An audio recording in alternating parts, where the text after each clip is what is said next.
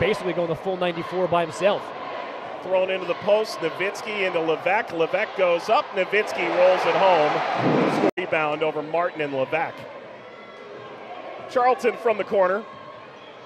Rises and gives Fordham their first.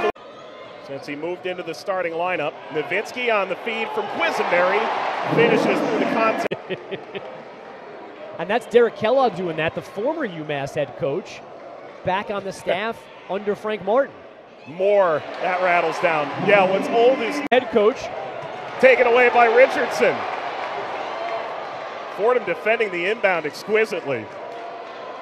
Finds Moore. He clapped for it, and he's able to finish on the find by Quisenberry. Yeah, he was open for, and UMass only hit 4, so that's 30 extra points from behind the line for Davidson.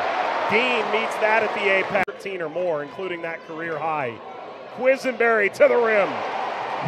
Back down 2. More push could have gotten them to the line. Instead, it was Gustafson. Gray, gorgeous. It was Gustafson. And Burton had a magnificent second half. The steal, Quisenberry. Defense to near offense. With 80 seconds to go in the first half. 5 to shoot. Charlton from way outside. Finish with a flourish at the end of the first half. Quisenberry on the drive. Pass cross off the glass. Rattles down with 4. Trying to pull away and come back into games and get wins. Nowitzki too deep. Still able to lean into Quisenberry out of real estate. Richardson on the A10 logo. Nearly lost his pivot foot. Instead, Quisenberry into double figures. Cross won't get there. Fordham's got 13 of the fresh 20. Charlton pulls up and knocks it down. Fordham has the mid-post on the left side. Well, the Fordham guard play has been phenomenal. Richardson for 3. It continues. Are unavailable today. Depth is a question. Helps them really run teams out of the gym. Rose knocks it down. Kyle Rose from downtown, and the Rams can't. Quisenberry, it's out of his reach. Out to Riley. Thought about it. And now underneath, Moore. Timeout, Massachusetts. Instead, Gray, Riley, all the way to Rose. Put back up and in! Elijah Gray! Now that's 8 in 9.5 since the break for them. Moore backed his way in. Oh, he kept his pivot foot. Everybody. Charlton finds Moore. Contacted by Levesque and still with strength. Row before their loss to Richmond. Trying to get back on the right side of the ledger. 9 to shoot.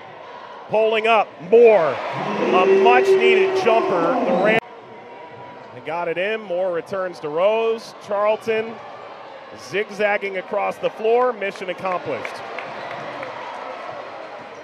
Quisenberry, Moore, and 1. And that 15th. And Moore's got 18 tonight. Wasn't sure how aggressive they were going to be once they broke the. Made. A 15th home victory of the campaign, a Fordham program record. Fordham is 7-4 in the Atlantic 10. UMass was game for this one, banged up. They lost their last 2.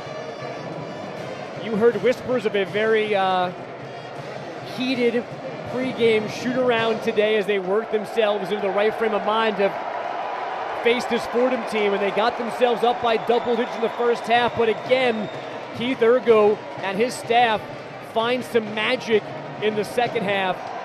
And now, after Coach goes over the student section, he's sending the whole roster there as well to thank their fellow students.